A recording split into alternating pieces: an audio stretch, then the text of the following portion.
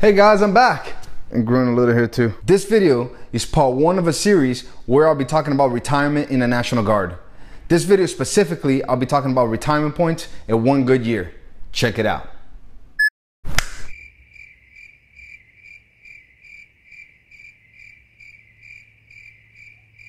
Did you know you can earn retirement points for attending a meeting?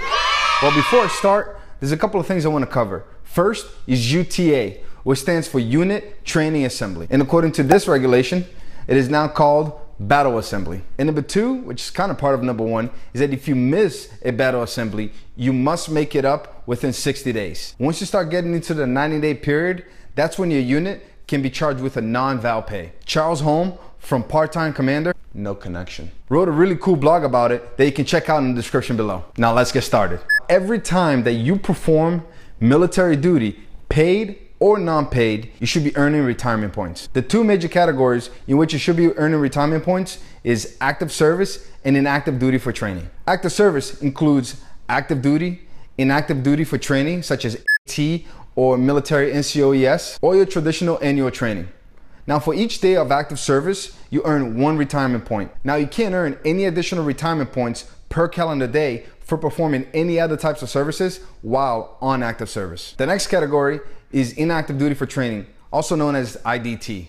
Now this is your typical drill weekends and additional duties that you may perform during a calendar month. Now unlike active service, you can earn up to 2 points per day by performing a typical battle assembly day or a combination of other services in the IDT period. For a typical drill weekend, if you haven't watched my video on 5 ways to get promoted fast, check it out where I go into depth regarding UTAs, which are now called battle assemblies. But let me tell you this, a drill weekend falls under the 4-hour rule, which states that you gotta perform a minimum of 4 hours at least for each retirement point, and at least 8 hours to earn the full 2 retirement points. Now, the regulation does not state that you can only perform 8 hours per day.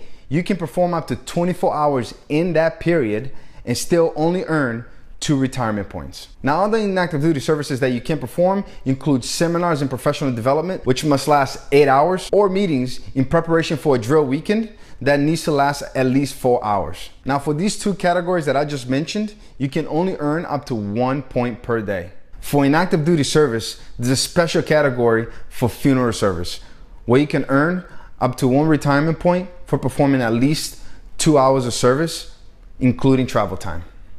So what does this all mean? Well, let me break it down for you. If you attended every single scheduled drill in your training and you're a satisfactory participant in your unit, you will earn up to 77 points per year. For you to have 1 good year in the National Guard, you must complete a minimum of 50 points. Your retirement year starts and stops on your pay entry base date. I bet you didn't know what that meant. Yeah, I know you didn't. It's all good. All right, guys, thank you for checking out the video.